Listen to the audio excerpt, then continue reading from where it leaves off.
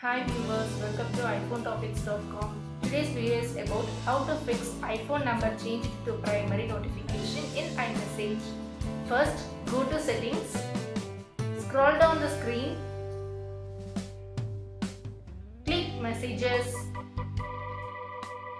then tap on send and receive option. Now sign out it.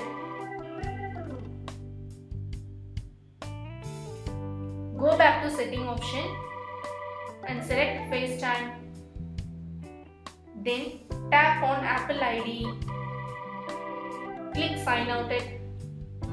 Wait for few seconds. Again go to settings. Scroll down the screen.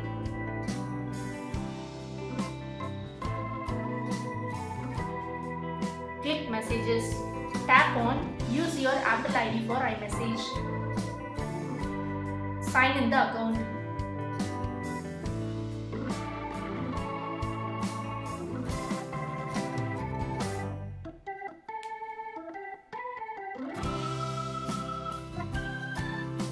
Wait until it's signing in. Now go back to setting option, click on FaceTime, tap on use your Apple ID for FaceTime, sign in it. Now check, you may get the better results. So friends, like and share this video. Don't forget to subscribe our YouTube channel.